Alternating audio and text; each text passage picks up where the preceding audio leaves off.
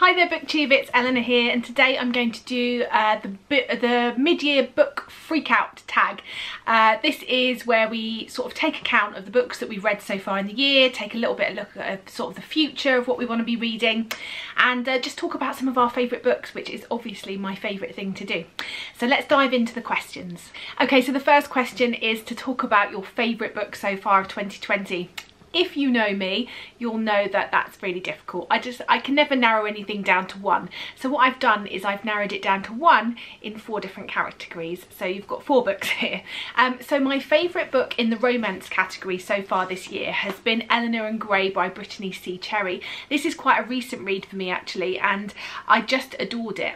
I really liked the depth that the characters brought to it. I thought the story was just really well done. It's got really romantic elements, it's got that angst, it's got that build-up of a relationship. It spans quite a long time. You find the characters when they're younger and then you skip to the future where they're not together and things have changed, and their lives have changed very dramatically. And what I liked is that the sort of the healing power of love was there, but it wasn't, the message there wasn't, well, when you find love everything else goes out the window and everything's much better and, you know, the birds are singing again. It was that love is there, love is unconditional, but love can be a struggle and it's something to work on, and there's other people who need to be taken into consideration as well, and it's very selfish to just streamline your love and not include those other people who are affected by your relationship. So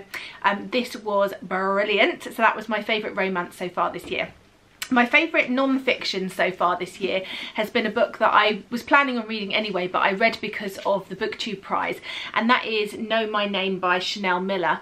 I thought this book was really brilliant. I thought Chanel Miller tackled this subject that is her life in such a powerful and poignant way. She really reflected on what had happened to her, and she really managed to convey to the reader how this event has completely changed her life and will always be a part of her life.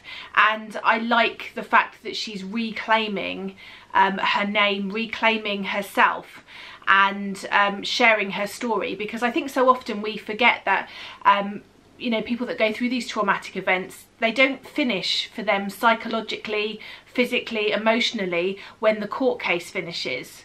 This is something that they have to battle with, and I thought she did a really wonderful job of showing just how much this changed her life and changed the course of her future in all ways, and how it affected the people around her, and really sort of how the system works, because I've never been a victim of sexual abuse and or rape, and I don't live in America either, so it was really interesting to see how the process worked, how dehumanizing it is for the person who's been raped in hospital, and how traumatic that must be. So I just thought this was a really brilliant, powerful book. And then the other book that I wanted to talk about is my favourite YA so far of this year, and that is Michigan versus the Boys by Carrie S. Allen. All these books I'm talking about, they're my favourites. I've been 5-star reads, and this one I just thought was really great. It's about our main character Michigan, and she's been part of the school's ice hockey team, and the female ice hockey team, and she's looking at colleges. She loves the game, she wants to play, she trains so hard, and at the beginning of her senior year she's told that they are no longer going to be running the girls' ice hockey team, it's too expensive.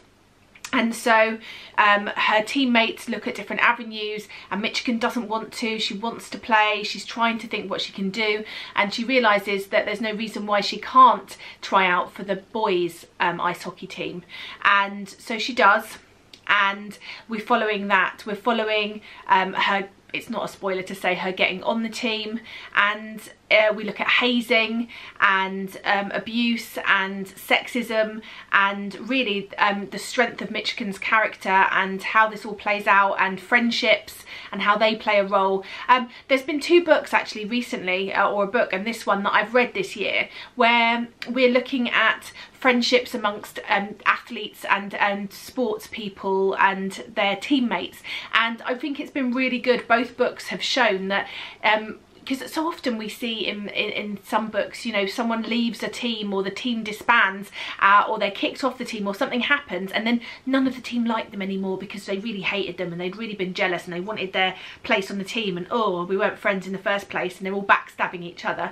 And I just think, you know, that's not always the case, and I think it's really important to see the other side, where teammates that you have formed friendships and relationships from your joint and dual love of a sport, how those friendships can have moved past just the sport itself and are actual real true friendships, so that even if that sport isn't there to bring you together, there's still a friendship there and there's still people supporting each other, and this book did that really well, so thumbs up for that one.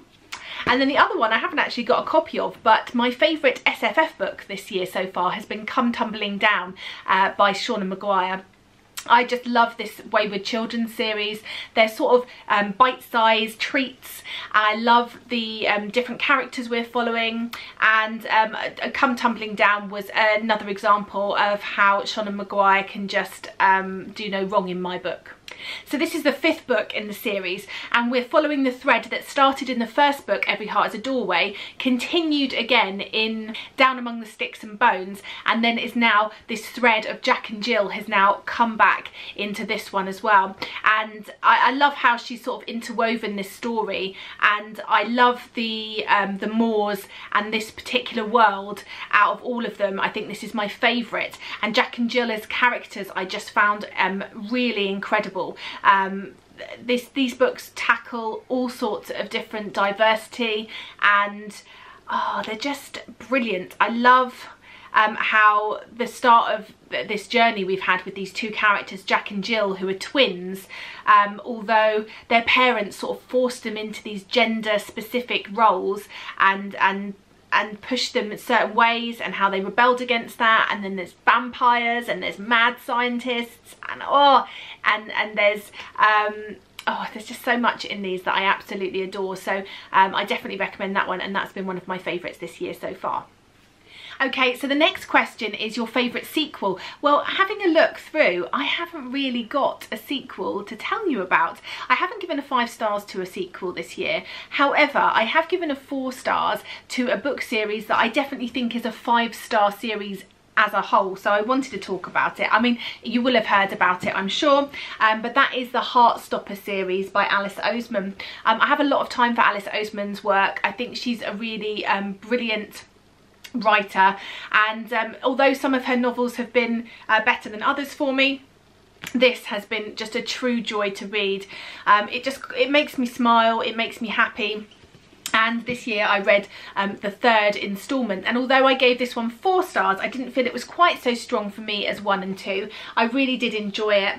We're following the boys going on a school trip together, and sort of the starting of a more intimate relationship, a more sexual relationship, but as always I just love these 2 boys and their friendship group, and the journey that they're going on together.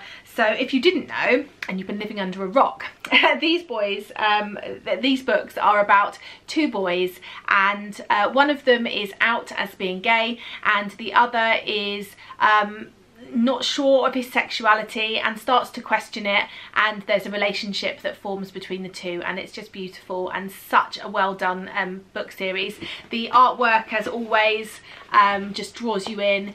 There's very few graphic novels that I will read, well I will read, but will enjoy, and as much as these that are in black and white, and that's a true testament to how much Alice Oseman can evoke on the page for the reader. So these ones have definitely been, or this one has been my favourite sequel, 3rd book in the series. Okay, the next question is talking about new releases that you want to read. I have quite a few of those, so I shall show you them now. Okay, all of these books came out in 2020, whether they're like the newest releases or not, but they came out in 2020. They're all books that I really want to read. So first is Hood Feminism, Notes from the Women White Feminists Forgot by Mickey Kendall. This book was one that was recommended by Ash at Bookish Realm, and she read this recently and was talking about how good it was. So it's definitely one that I've picked up on recommendation from her. I'll link her down below. If you don't already subscribe, you should go over and subscribe. She has a great channel. She's got a gorgeous baby that she includes in her vlogs, which I just love. It has made me a little bit broody, I have to admit. And she's just very articulate, very interesting, and she is a black booktuber, which I think it's important to point out, because I feel like we should be raising up black booktubers. Black Lives Matter. I've spoken about the books that I'm reading to try and educate myself, but there's always links down below where you can go and help and support. This isn't like a monthly readathon. This is a long marathon that we need to continue to work towards and continue to be promoting and lifting up and educating ourselves, especially people like me who are white privileged people. So this is another book that I want to read, partly because of that, partly because Ashley said how good it was, and it just is one that definitely piques my fancy, especially with the feminism aspect as well. So it says inside here that all too often the focus of mainstream feminism is not on basic survival for the many, but on increasing privilege for the few. Meeting basic needs is a feminist issue. Food insecurity, the living wage and access to education are feminist issues. The fight against racism, ableism and trans misogyny are feminist issues. White feminists often fail to see how race, class, sexual orientation and disability intersect with gender. How can feminists stand in solidarity as a movement when there is a distinct likelihood that some women are oppressing others? Insightful, incendiary and ultimately hopeful, Hood Feminism is both an irrefutable indictment of a movement in flux and clear-eyed assessment of how to save it. So this is definitely one that I'm looking forward to reading. Another new release, which is on a totally different vein, is Reborn Yesterday by Tessa Bailey. I've heard about this on quite a few channels. I think it may have been Whitney at Whitty Novels, who I saw reading this, and I just thought, yes please, I'll have me some of that. It's a vampire story, which normally would be a turn off for me. I feel like I've sort of done my vampire thing and I haven't ever really come back to it.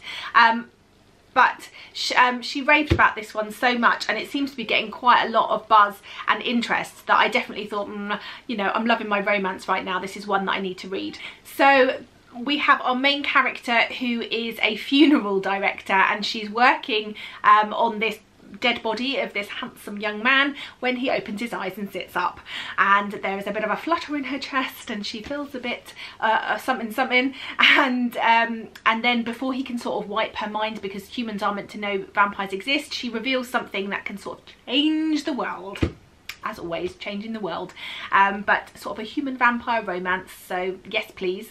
Recent Juno Dawson books have really got under my skin and I've loved them. Meat Market and Clean are two of my favourite books by Juno, and so I had to pick up the latest one, which is Wonderland, and I love the cover of this. I'll read you the blurb for this. It's very Wonderland-esque. Alice Dodgson lives in a world of stifling privilege and high-end luxury, but none of it means anything when her own head plays tricks on her reality. When her troubled friend Bunny goes missing, Alice becomes obsessed with finding her and discovers a mysterious invitation to Wonderland, the elite party to end all parties. But will she find Bunny there, or is it really a case of finding herself? Because Alice has secrets of her own, and now she has a new enemy who wants her head. It says here that it's addictive and darkly glamorous, is a searing exploration of mental health, gender and privilege. So those are three things that I definitely want to read about, and I love Juno's writing. And the next one is Saving Missy by Beth Morey. This was one that I was very kindly sent in the book swap that I do with Janet from Swirly Girly Reads, and I just think this sounds really good. So Missy is living alone. She's lost touch, or family have died. She's completely isolated. She feels like it's only what she deserves. There's obviously something she's done. She feels like she deserves this. And then she has this chance encounter one day with two other women in a park. One thing I love about this is that our main character is 79 years old, and so it's coming to terms with sort of the end journey of your life and what your life has become and the choices that you've made. And it says on here it's been blurbed as bittersweet, tender, thoughtful and uplifting. So I'm looking forward to reading this one. The next question is a book that disappointed you. So if I'm not enjoying a book, I often will just stop it and DNF. So I don't feel like I can talk about those because I haven't experienced the whole journey of the book. But one book I did read all the way through and unfortunately only gave 2 stars was This Is Our Pact by Ryan Andrews. It's a graphic novel and I had so much anticipation and hope for it. I haven't actually got it anymore. I've passed it on. I'll try and put a picture of the cover here. But it was a book that in essence I just thought was going to be right up my street. It was about a group of boys. Every year they rode their bikes as fast as they could following this sort of lantern parade where lanterns were put on their river and float down until they sort of disappear, and the boys always say they're going to go as far as the lanterns go and cycle as fast as they can. They never go past this bridge at this sort of end of town because they all get too scared and sort of turn back. And then one day, one time, one of the boys carries on, as does sort of one of the boys that's a bit sort of shunned in the group and that always sort of follows them. And then I thought this was going to be really great, maybe a bit creepy, maybe a bit sort of mystical, and it just really fell flat for me. It didn't make much sense. I didn't like where it went. I think I totally missed the themes and plot and ideas in this one, so it was a bit of a disappointment, and so that was probably my biggest disappointment so far this year. Okay, so the next one is the biggest surprise, and I would say surprises, I haven't read many books that have been like, you know, wow, that was a great twist. But in terms of books that have surprised me and I've read them, I picked up a set of books called Palm Beach South books, and I picked these up because of Peace Love Books, and I know she'd talked about them before, said how good they were, and I thought, oh, I'll give them a go. And these were just like chocolate cake books. They were just gobble up. They were just so much fun. They are multiple POVs, and it's set at a college in America, Palm Beach South College or University, and it's about a sorority, group of girls in a sorority. It's about all their escapades and love lives, and it was like reading episodes of Greek. I don't know if anybody else ever watched that TV series, but I loved it. I loved Greek. I watched all of it. I was just hooked. And these are just so much fun. They're quite steamy in places. They've got great relationships. It was just, yeah, these sort of teens and early 20s like navigating their lives, and it's just quite nostalgic of my time at university, although it was very different because UK universities aren't the same as college. We don't have sororities. But it was so good, and they were really surprising because I was expecting them to be a bit like, ugh. But actually they're ones that I've talked about a few times now, and I've recommended to friends, and I've enjoyed more than I expected, so that was a surprise. I think someone who is well on their way to being my favourite new author is Brittany C. Cherry. I've read a few books by her now. I am absolutely loving them. If you didn't know, Brittany C. Cherry is a person of colour. She's a black author. She writes amazing romance books. I've loved all of them that I've read so far. I've bought some more to read. I am gobbling these up. I read Eleanor and Gray, and then there's some side characters in this. Gray's best friend Landon and Eleanor's cousin Shay. There is sort of background talk about them in this, but I have since read their books. There's part 1 and part 2 of their story. They were both 4 stars, really strong reads. I really love how her characters believe in this sort of unconditional love, and it just really plays out, and they're really clever plots, and yeah, I thought they were brilliant. The next question is your fictional crush. I don't really do fictional crushes. Yeah, it's just I don't really do a fictional crush. I enjoy the person that I'm with at the time. But I enjoy reading about lots of different people. There hasn't been anyone that's swoon worthy enough this year. Next question is favourite character. In this, it's definitely Eleanor and Shay. I've got 2. Eleanor from the story Eleanor and Gray by Brittany C. Cherry, and Shay from Landon and Shay.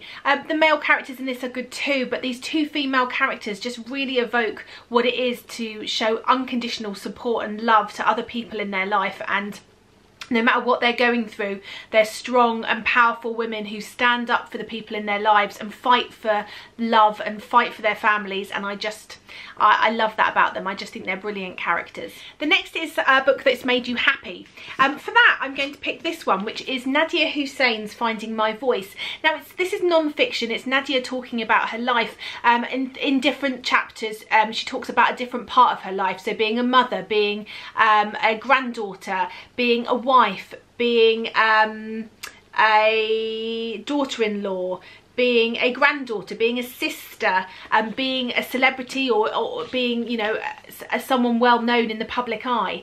And although there is some darker parts of her story, she talks about her struggle with mental health, I just thought this was one of those books. It made me happy. It made me happy to read about where she is now and her journey and the love and support and sort of her relationships with her family and how that made her who she is. I smile when I watch her TV programmes, and her cooking shows have got me through the very first part of lockdown. I gobbled them up. I made from her recipe books and they made me smile. They made my family happy, and she makes you smile. It's just like being in a kitchen with a best friend or someone really nurturing like a mother. And I just thought this book was brilliant. It made me really happy to read about her successes, and yeah, this one just really made me happy.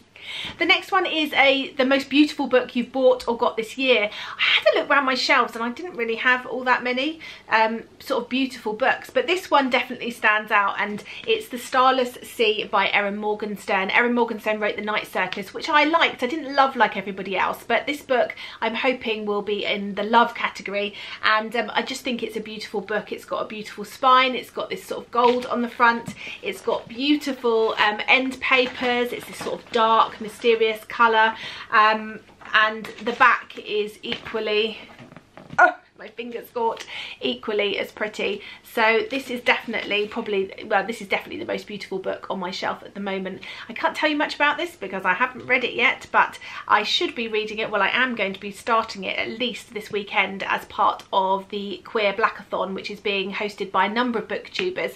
I will link down the announcement video about that down below, and I'll link up here somewhere my TBR for that. But this yeah, the most beautiful one on my shelf. Right, I'm going to whiz through this last question, which is books you need to read right now. So here we go. Forbidden Promises by Synethia Williams. This is a mass market paperback, which I'm not so keen on, but I've heard the story's great, so I'm going to give it a chance. This is a story about a woman who is going back to visit family. She gets asked to help her brother with his political campaign. She doesn't feel she can turn him down, but she has been chasing and running away from her sister's ex-husband for a long time because I think they shared a kiss. So this is going to be quite an interesting one, quite a taboo subject, your sister's ex-husband, you know, but I've heard that there is stuff in there which makes it palatable or makes it, I don't know. But I've heard it's great, so must read this one. Next one on my list is Along for the Ride by Mimi Grace. This was recommended to me on Amazon when I was looking at other books. I love the fact that it has a person of colour on the front cover, which I think is brilliant. And this is about Jolene Baxter offering to help her sister and brother-in-law move across the country, and then she ends up having to take the journey with the one person she can't stand. So this is sort of a hate to lovers, I believe, and it just looks really fun. It's a bit of a road trip, it's a moving story, and I'm sure there's going to be plenty of banter along the way. Some sci-fi that I'm looking forward to read is the second book in Brandon Sanderson's stories. The first one was Skyward, and this is Starsight. I've had it for too long, I need to read it. This is about a young girl who wants to be a fighter pilot. They live on this planet where they are battling against constant invasion from aliens, and she wants to be part of this resistance to help that. She wants to train. There's certain things that sort of stand in her way in the first book, which you find out about, to do with her family and various other things. And where this first book ended, I can't believe I haven't picked this up yet because this needs to be read and find out what happens next. The next one is How to Be an Anti-Racist by Ibram X. Kendi. This is a non-fiction book that I want to get to, talking and giving sort of ideas on how to be an anti-racist. This is an important book. Black Lives Matter, as I've mentioned before in the video, and I want to learn more about how to be anti-racist, because it's not enough just to say that you're not racist. You need to be anti-racist. You need to be making those steps and making those commitments and making those choices on an everyday basis, and you need to be fighting that all the time. So this is something that I'm looking forward to reading and educating myself with. I said when I talked about my Black Lives Matter TBR, the books that I wanted to read, the books that were most prevalent. I mean, obviously I want to be reading books by black authors, and not just their sort of trauma stories and stories about things that have happened to them, and things that they're having to shout about, to fight, to sort of pump into everyone's heads, that their lives matter, and to sort of retell or to tell their history. I also want to read books by black people, just stories, romance, fiction, and I have lots of that on my shelf. But I also wanted to delve a little bit into Britain, because there isn't as many books, I don't feel, on Britain and black lives. And one of the ones that I was recommended was Kill the Black One First, a memoir by Michael Fuller. Michael Fuller was the first ever black super chief constable. He was born to Windrush generation Jamaican immigrants in 1959, and he talks about his time in policing and his life. What was interesting actually was that, you know, I've started conversations with people in my family. I've been talking to my grandma every day on YouTube, and we had a very interesting conversation recently, because she remembers the Windrush generation of people coming over. There was people living in her street. My mum's best friend was a black girl who'd come over and was living opposite, and it was just interesting to start those conversations and to find out more about you know, how other generations have learned, and how it was for other generations. So this is one that definitely needs to be read. Okay, some romance. This book needs to be read because it's the last in this series, and I've read the rest, and my daughter got me for Christmas because she thought the men looked nice, I think. And that is Wicked Sexy Liar by Christina Lauren. I've read all the others about all the other relationships, and now I need to get to this one. This is the final one. This one is following London, so she's sort of a little addition to the group who were in the others. The others were a group of girls who'd gone to Vegas and ended up getting married in a drunken night to these friends, these boys, men that were friends, and that we followed their individual stories after their sort of marriage annulments, etc. And this one is about London, and she is one of their friends, so I can't wait to read this one. Then I've got To Hate Adam Connor by Ella Mays. I read To Hate Jason Thorne, which I absolutely loved. It was one of my 5-star reads of the year, and so this one is another one in the series, and I believe this is about the man that moves next door to the people in the first series. Yeah, and I think it might be about the female character's best friend. So interesting. I loved the romance and the sort of sauciness in the other one, so I'm looking forward to this one. Another romance, The Hardest to Fall by Ella Mays. Another Ella Mays, because I'm really enjoying her books and her writing. This one is about Dylan Reed and our main character, who meet each other. There's something, it's to do with the NFL. Oh, he was the star wide receiver of the football team, one of the few players expected to make it to the NFL. I think it's set in college, and yeah, I'm interested to see this one. It looks different. It says, I might have also propositioned him, run away from him, attacked him with a cooking utensil, and maybe I should tell you all of it. It's pretty normal stuff, things you expect from me. Eventually the time came when I couldn't hide anything, not that he'd have let me even if I tried. So ooh, can't wait for that one. And then the final one I want to talk about is Black Girls Must Die Exhausted, a novel for grown-ups by Jane Allen. I think this was definitely on my list of front covers that I adore. I just love this vibrant punch of flowers, and then we've got the girl in the background sort of hidden. I just think this looks brilliant. The title is great, so I just can't wait to get stuck into this one. So I'll read you the back of this because it will probably explain it much better than I can. It's says, Black Girls Must Die Exhausted is something that 33-year-old Tabitha Walker has heard her grandmother say before. Of course, her grandmother, who happens to be white, was referring to the 1950s and what she observed in the nascent times of civil rights. With a coveted position as a local news reporter, Mark, a paper-perfect boyfriend, and a standing Saturday morning appointment with a reliable hairstylist, Tabitha never imagined how this phrase could apply to her as a black girl in contemporary times until everything changed. An unexpected doctor's diagnosis awakens Tabitha to an unperceived culprit, threatening the one thing that's always mattered most, having a family of her own. With the help of her best friends, the irreverent and headstrong Lalia and Alexis, the former sexy Lexi, Tabitha must explore the reaches of modern medicine and test the limits of her relationships to beat the ticking clock on her dreams of becoming a wife and mother. This looks great. Okay, so there's a question here talking about the books that you are most anticipating towards the end of the year. So I wanted to talk about those at the end. These are the books that aren't coming out, that I've got on pre-order, that I can't wait. Sorry, they're not aren't coming out, they haven't come out yet, that I have on pre-order and I can't wait to read them. I'm not going to tell you too much about them. I think you should check them out, but I will tell you a few words on what they're about. So the first one is The Black Kids. This is by Christina Hammonds Reid, and this says it's perfect for fans of The Hate U Give. It explores coming of age debut novel exploring issues of race, class and violence through the eyes of a wealthy black teenager whose family get caught in the vortex of the 1992 Rodney King riots. Next, Smash It. This is by our very own Booktubes Francina Simone, and I think this is her debut novel and I can't wait. The cover is beautiful. This is an Own Voices book. It's about a girl who says she's a bit of a hot mess. She wants to smash junior year, so she makes a fuck it list. She wants to be bold, she wants to do things that scare her, learn to take a compliment, stand out instead of back, and now she's got a part in her school's musical production of Othello, new friends and the attention of three very different boys. So I'm looking forward to that one very much. That sounds like it's going to be great fun. Okay, another book by a booktuber that I love, and this is Boy Queen. George Lester's book is about a boy whose friends are preparing to head off for university. He's looking at a pile of rejection letters from drama schools around the country and faces a future not really knowing what he's going to do. He's just scrabbling around to try and find his feet, and then suddenly realises that perhaps he should go down the drag queen route.